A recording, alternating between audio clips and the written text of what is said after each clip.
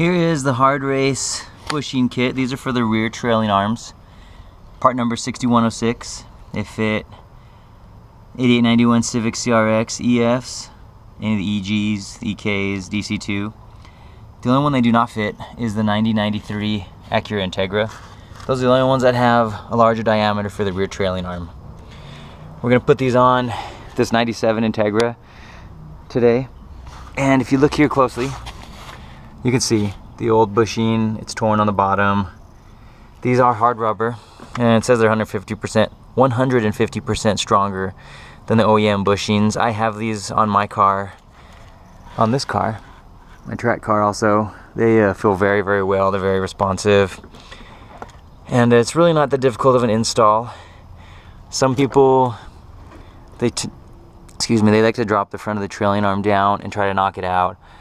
I'm just going to remove the whole trailing arm, and it's a lot easier to hammer at when you have it free from the car. So let's start by getting this trailing arm removed. The first thing I'm going to remove, we need to get the brake caliper taken off of the trailing arm. Get this clip removed. Slide it up with some pliers.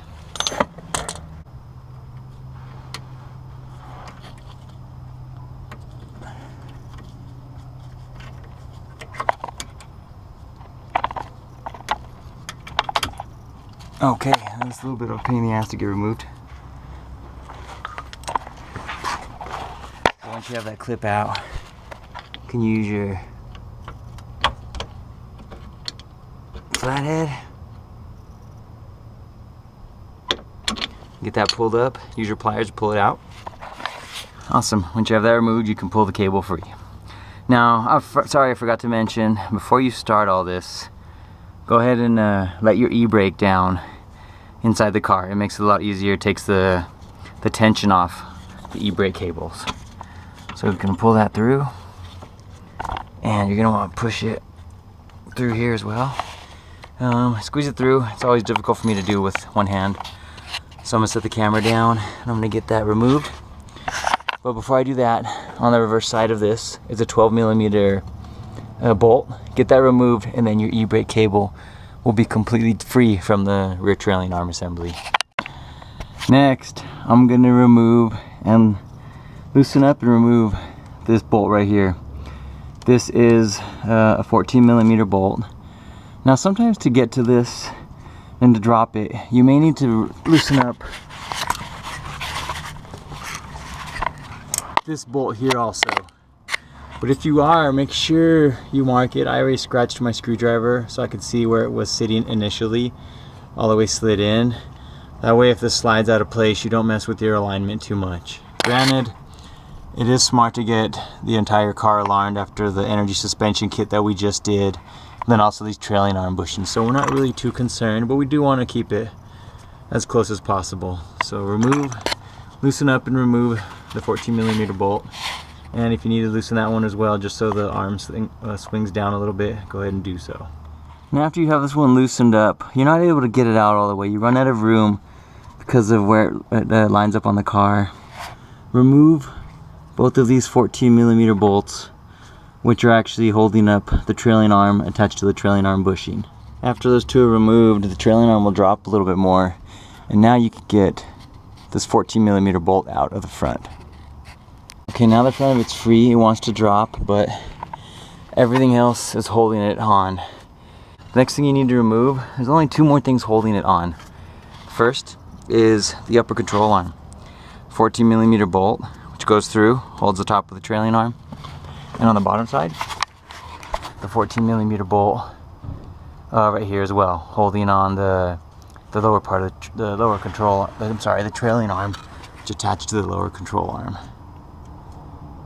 Now looking at it, let me see.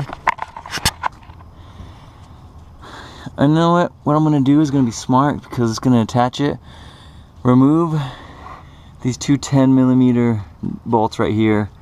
Let's get the ABS sensor away from the rear trailing arm, because if I try to pull it, it's not going to allow me, because this is bolted up to the lower control arm and everything underneath there. So remove those two 10mm bolts first, get that ABS sensor pulled away.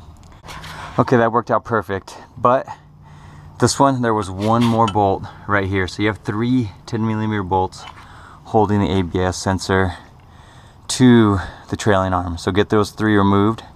Next, remove those 2 bolts.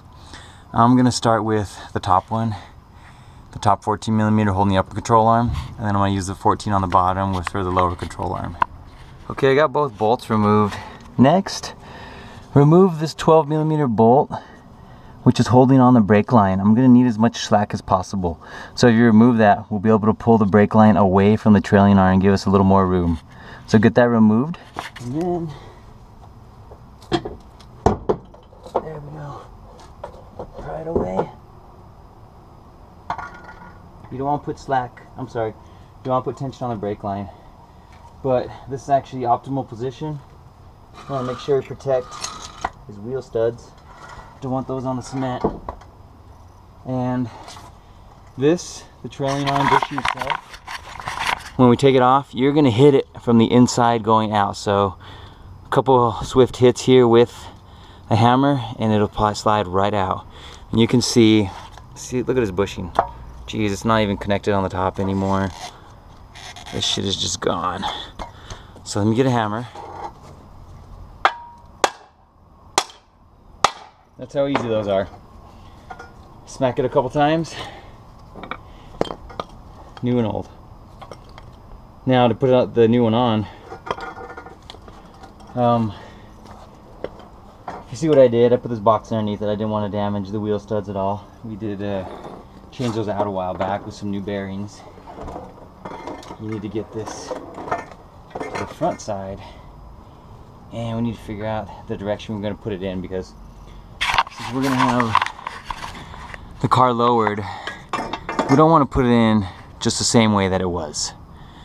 We're going to cock it a little bit. Let's see, it's going to actually be cocked this way because the trailing arm's always going to be up since the car's lowered. And we're not going to do a huge amount. We're just going to try to offset some of it with the car being lowered.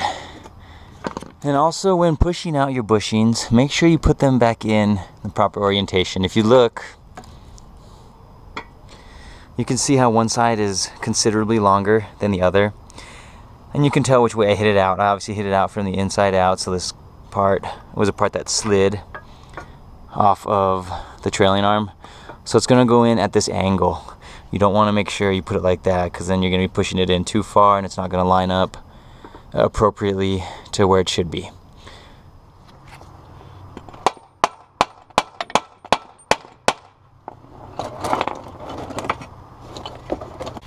Now it's going to get a little beat up. As I was hammering it in, of course, knocked off all of the paint that was on it, but it's in there firm. I even cocked it a little bit to accommodate for the lowered ride height, but we're good to go. Go ahead and reinstall everything and you are set. Not too difficult of an install. The hardest part is getting these damn things pushed back into here and hammering them in. It took me probably like 30 minutes just to get this one finally fit into there and put back into place. But good luck on your own install, and thanks for watching again.